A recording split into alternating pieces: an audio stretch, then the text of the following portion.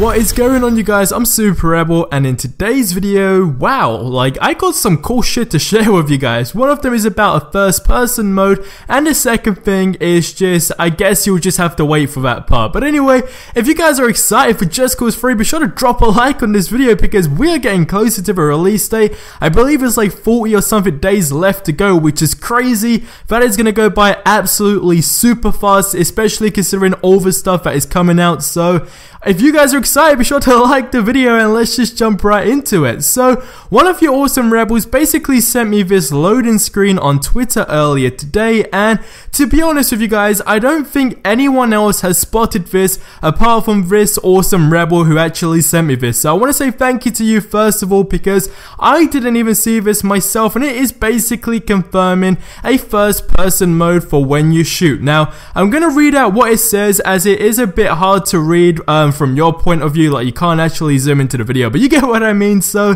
I'm gonna read this out, and it says, stay on target for surgical shooting using the precision aim mod, and I'm not sure if this is R3 or L3, but whichever that is. And then it says to turn off auto aiming and see right down the scope of Rico's gun. Now, that last part right there, see right down the scope of Rico's gun, that is more or less saying you look in Rico's eye and you can see basically his view on the gun. Now, this is quite interesting because not too long ago in another gameplay video, I remember one of you rebels telling me first person mode confirmed, but basically he or she was talking about when Rico was in a tank and he was using the gun from there, or not a tank, I think it was like a jeep or something like that, but basically it was in a first person mode. So at that time I didn't really think that is confirming first person mode. I just generally thought that is something that's going to happen when you get into those sort of like guns in the first place, just like any other open world game, I guess you could say. So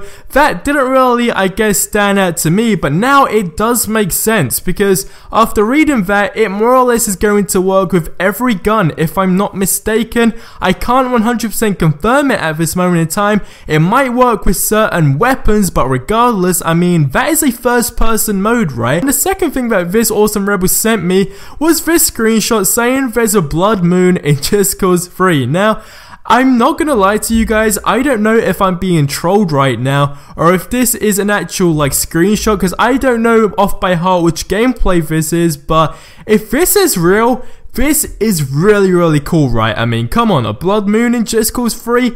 That is some next level stuff. But like I said, honestly, like 50% of me feels like I'm being trolled right now and this dude just photoshopped that, but either way, it definitely does look cool. But anyway, that about wraps up this video. I did upload a few videos earlier on today, and one of them actually being about the trailer I'm making for the competition, so it would really mean a lot to me if you guys could check that out as well, and be sure to subscribe if you guys haven't already for more awesome Just Cause 3 content, and I will catch you guys in the next one. But till then, adios amigos.